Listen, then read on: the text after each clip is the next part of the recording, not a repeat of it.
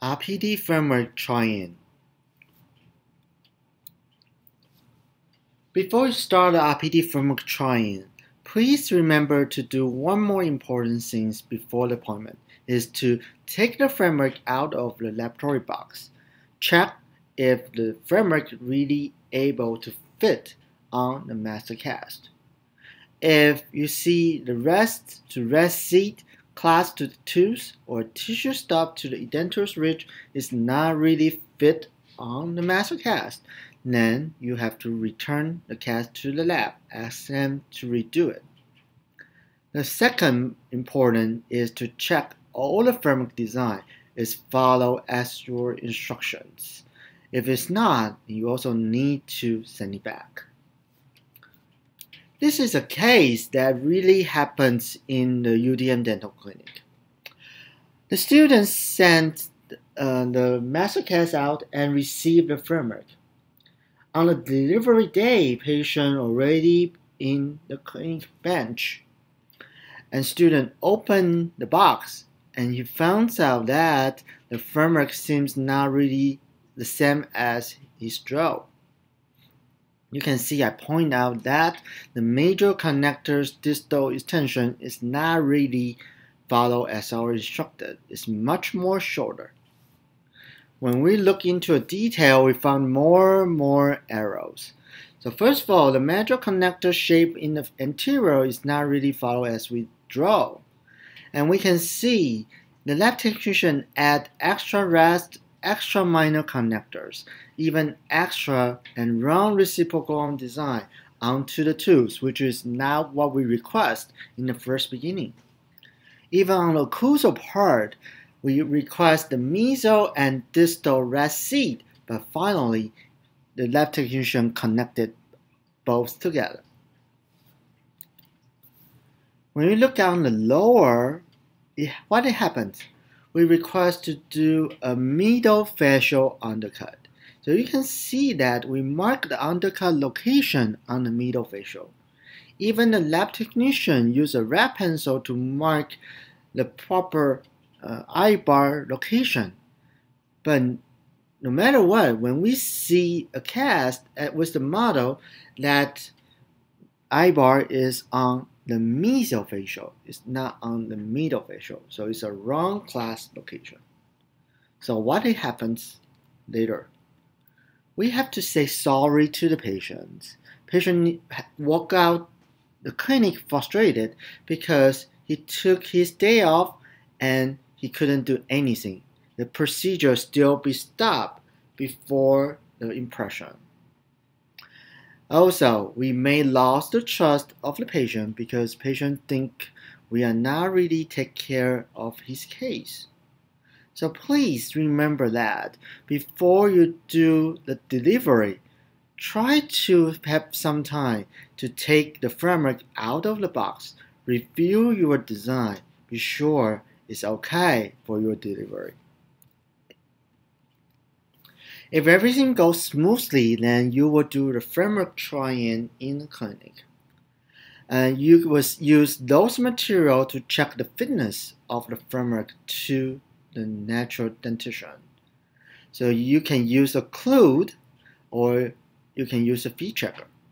Right now we use more on occlude because it will be easier to apply and reapply and check and see.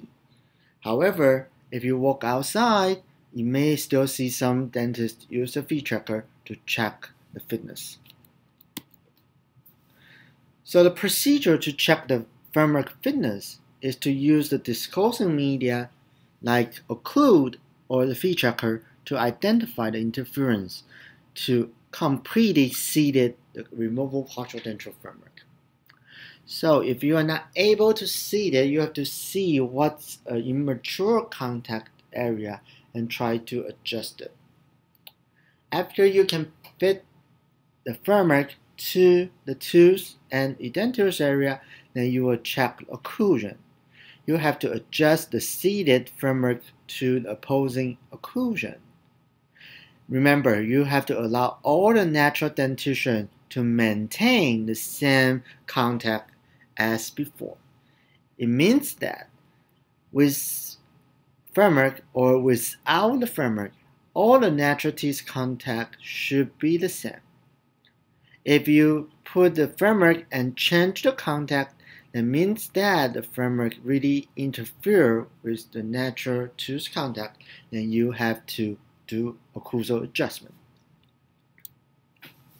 As you can see, the picture shows. So sometimes when you seat it and you found out that you are not able to fully seat the framework onto the tooth, then you have to take it out and really review those critical area to find out if you have any show through spot, and then to use the burr to do adjustment. Finally, you want to see the rest to the rest seat, guide plan to the proximal plate, the eye bar or the clasp to the tooth will all follow your design and fit with the tooth.